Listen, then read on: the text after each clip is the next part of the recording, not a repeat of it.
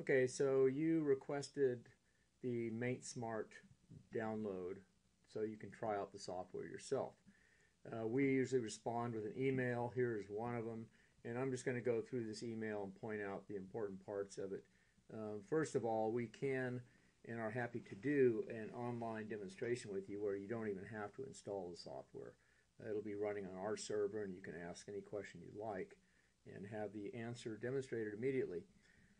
Alternatively, if you'd like to download yourself and try it out on your own computer, you'll receive an email like this. And this is probably one of the most important parts here, is where you actually download the software. So the way you do this is you'll go ahead and you'll click on this link, and it will start the download. Okay, so you'll click Save File, and that will start the download. Okay, so while that's downloading, I'll point out some other parts of this. There's quite a few training videos, instructional type videos on our website, and this is our main home page. Most of the training videos are located here on this link, so if you click on this, it'll bring up a web page with a lot of different videos on how to do certain things within MaintSmart, such as create work orders, preventive maintenance, and so on and so forth. Additionally, we have another site, cmms-university.com, and this is also loaded with a lot of training videos. So as we go along, I'm going to get down here near the bottom, and we'll go over this again once we start up the software. But this will be the default login. It's DEFADMIN, and then the password is just 4 ones to log into the trial database.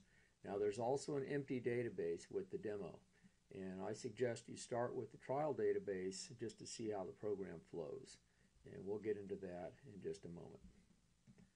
Okay, continuing, so our download is completed, and here it is. So I'll click on that, and I'll choose Run. Now it's very important that you're logged in as a full system administrator, just due to all the security issues and so on with today's software installations. You'll need to be logged in as a system administrator. So if you are, then go ahead and click on that Run, and the program will start the installer.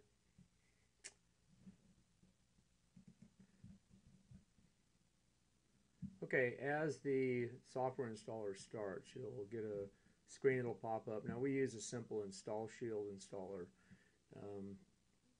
and it'll begin by installing the MaintSmart Crystal Reports prerequisite. Now this is required not in all situations, but in many, as MaintSmart needs various system files in order for the main installer to run.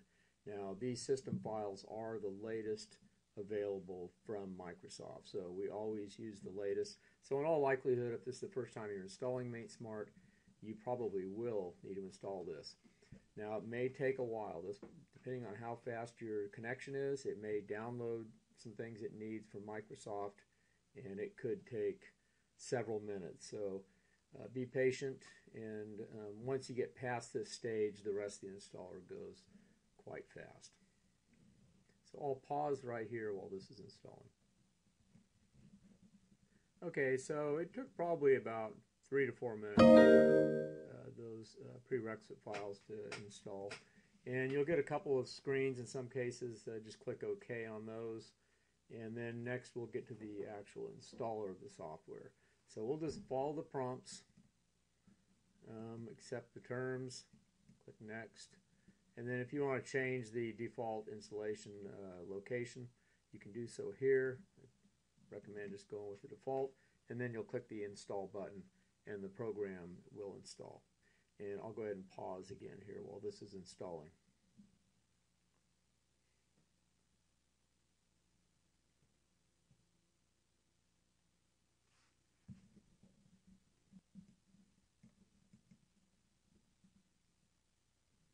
And continuing, it's still doing its installation. And you may get some different messages as it's going through this, and I'll go ahead and pause again. Okay, so the installer is continuing. We're probably 6 or 7 minutes into this from starting it on a clean computer, installing the prerequisite and getting to this point. So it is a big program. It does quite a bit, so it may take a few minutes to install, depending again on the speed of your computer, as well as, and probably more importantly, the speed of your internet connection. Okay, so it looks like the installer is finishing up here, and I'll go ahead and click the finish button, and so the software is now installed. And once it finishes installing, you'll get a screen icon that you can double click with your left mouse button, and that will start up the program. Okay, so in some cases it may take a while for the program to start the first time, especially if it's unlicensed, as the program is doing various housekeeping chores, registering some files, doing some configuration tasks in the background, and then it's also checking the license. So this is the software in demo mode, and it is the full software program. It does run for 30 days, it says 29 days here, so I guess it's 29. And you'll be presented with this NAG screen to start with. And over here we have what's called the system ID. We're not going to do anything with this unless you decide to purchase the software. So what we'll do is we'll just leave this running in demo mode. So in this case, we'll just click the continue button, and the software will run after that. And additionally, this is the full software program. The only limit is the time on it. And there are some record limits too on the record count. So I click continue. And now once I've clicked continue, I'll be presented with this tip of the day screen. Now the important thing here is not so much the tips. The important thing here is the database option that you choose. Now I recommend you don't use the empty database to start with unless you're experienced with the program already. It's better to try a demo database that has some data already populated in it, and that way you can kind of get a general flow of the program. Now the manufacturing database is a bakery, commercial baking operation. It has quite a bit of data in it.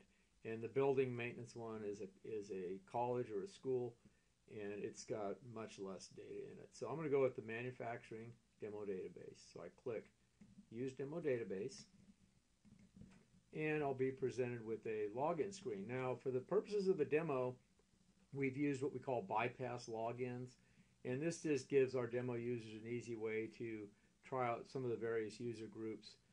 The admin or administrator user group is a group that can do anything in the software. So I suggest you use it, otherwise you'll be limited in where you can go during your testing period. Additionally, if you'd like to try a different language, MaintSmart is completely translatable into any language, and we've added 10 different languages to the software. So these are machine translations, so they're not obviously that accurate, but we do have a translator in the program that you can use to translate data, items, labels, messages, and so on in bulk. And so you can customize your translation very quickly in MaintSmart. So alternatively, instead of clicking the red button here, I could log in with a password. And generally, with the production use of the software, each user will have a password, and therefore they'll be associated with a role which will dictate what they can and cannot do within the software. So in this case, I'm just going to click on Administrator, and I'll get welcomed. Click OK, and I'm now in the software. So we have these navigation buttons at the top, and in this case I have the screen shrunk down a little bit so it'll fit into this video, but in all likelihood you'll see all the buttons all the way across. So the yellow background buttons are configuration, the green are analysis and reporting, and these gray or light colored background buttons on the left side are your day-to-day data input. And I'm not going to get too involved with how to use the software in this video. There'll be several subsequent videos, and there are already many instructional videos on how to use the various screens.